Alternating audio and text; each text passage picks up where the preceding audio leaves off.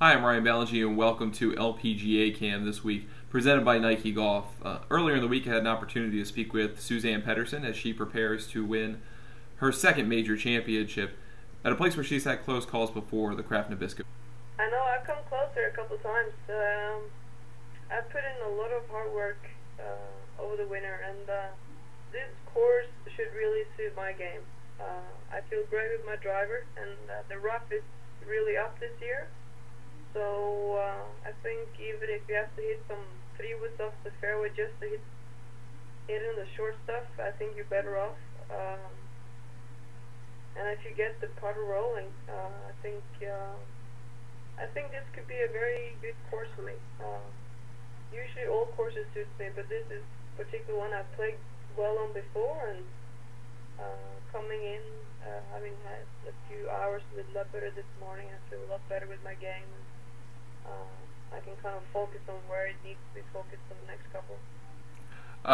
Tell us a little bit about the kind of interesting setup you have going on with your fairway woods versus your driver. You have the VR Straight Fit this year in the bag as your driver right now. You have a couple of SQ Dymos as your fairway woods. What's the difference playing a driver that's more traditionally shaped versus kind of fairway woods that are more square shaped? You know what?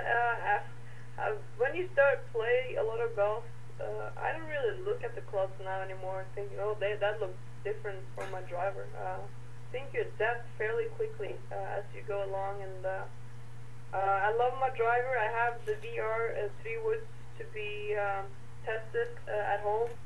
Like I said, I should have done that during the time I had off between Asia and here, but I didn't really have much time, so it's the next thing on the schedule is to try those out and see if it can match what I already have or even come out even better.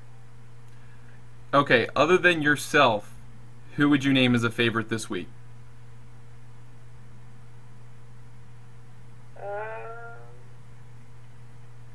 I think Michelle. Yeah. Great ball striker.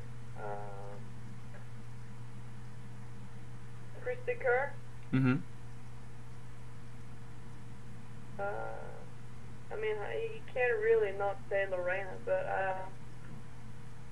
she hasn't played that great this year, and she's struggled with her driver. And I think, like I said this week, you got to hit the fairway, and you got to be able to shape shots around this place. And the longer you hit it, the better off you will be. So long and straight would be great, and there's a few of those out there. Do you see any kind of difference in the scoring this year as opposed to other years? Like you said, the rough being up. I mean, are the fairways a little harder, a little bit faster?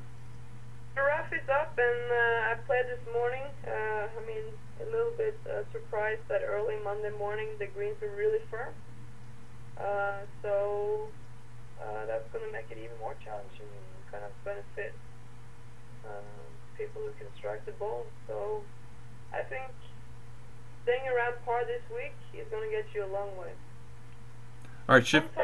Sometimes at this course you see some players get to like double figures, 8, 9 on the par. I mean, if you can shoot, I would take 8 under and sit in the clubhouse and wait. If that was me right now, I mean that's 200 a day. Yeah. So I think, I mean, anything par or better each day is pretty good. Okay. All right, shifting gears a little bit away from golf. What are you playing most on your iPod right now?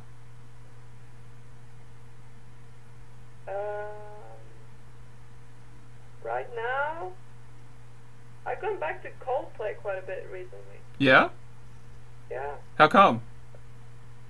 I just love that group. Great music. They have some of the best songs ever. They do.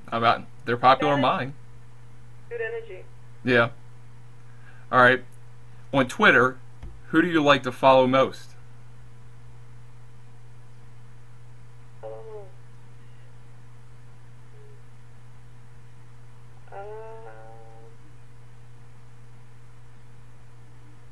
Other athletes. Yeah. All the athletes that I follow. It's always interesting to see what they're up to, what they're doing. Serena, she's a huge Twitter. She twitters all the time. Yeah. Almost too much for me. Also, maybe possibly block.